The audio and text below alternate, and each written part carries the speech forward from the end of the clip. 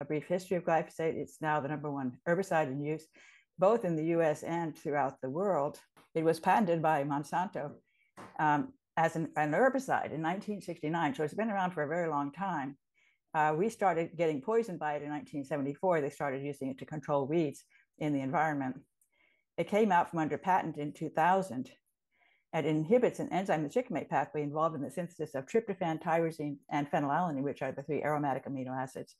And there was a huge expansion of GMO, corn, soy, cotton, and canola crops in the late 1990s, which has led to sharp increases in the use of glyphosate over the past 2 decades.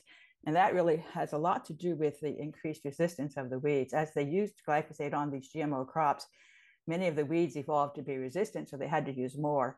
And that's why it kept usage here kept going up over time as the weeds became resistant. And now we're kind of in a crisis where glyphosate is simply not working on certain very resistant weeds, and they're having to introduce other chemicals besides glyphosate into the formulations to control those resistant weeds.